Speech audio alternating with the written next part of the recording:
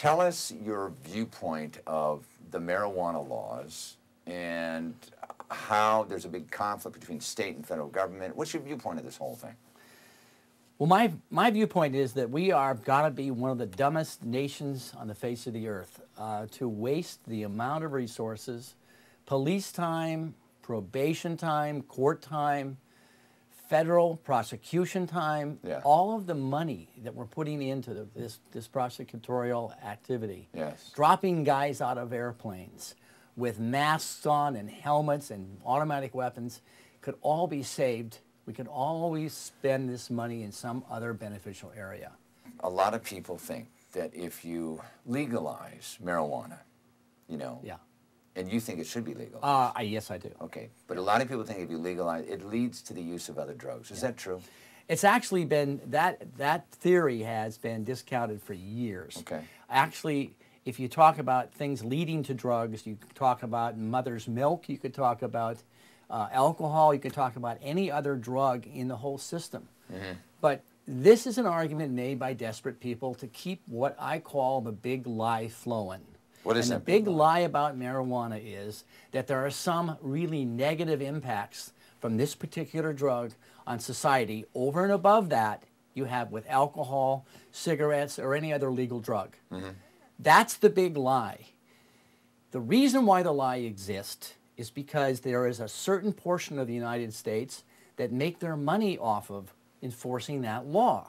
DEA, FBI, customs, probation officers, police officers on the street, judges, all these people are in this system that makes money off of criminal law, and more specifically and more recently, gobs of money off of marijuana. The reason they make it more money off marijuana right now is because they're busting, feds are busting state medical marijuana dispensaries that are legally selling the drug and confiscating all the assets, confiscating the bank accounts, confiscating the chairs, the plasma TVs if they're in the waiting room, everything they're cleaning out, and all the money, and taking and wiping people out completely. So they're not only are they making money salary-wise, they're making money asset-wise. Why is the federal government, not the state, but why is the federal government busting some of these marijuana distributors? Good question. To qualified people under doctor prescription? Why are they doing it? They're doing it because the federal law is not affected by the state law on medicinal marijuana. Supersedes it.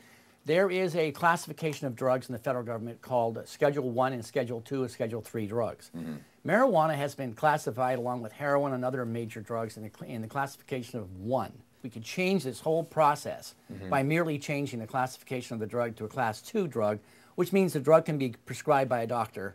It's still controlled. It still could be considered dangerous, but it allows a certain bit of latitude on the part of the states. So what's going on now in the federal government is there is a federal bureaucracy called the FBI and the DEA and other law enforcement organizations that are wedded to an idea. They're wedded to the idea that marijuana leads to other drugs, that marijuana is antisocial, that marijuana is like reefer madness. They're wedded to this. They can't get off the train, even though the train's heading for a huge crash. They're not getting off, and they're going down the same road they've always gone down.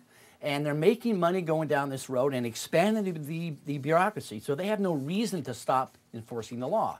But what's happened is the federal government under Bush and the Bush administration, the DOJ with Gonzales, has decided that they're now going to bust not only people growing marijuana so-called illegally, but now they're going to actually raid the dispensaries. What I'm saying is this is the big lie. This statute should have been overturned years ago. At least it should have been reclassified years ago. And at least we could save some of this incredible amount of money we're spending to control or to prosecute people that possess something that grows from the ground naturally and that doesn't have any known side effects, negative side effects as yet.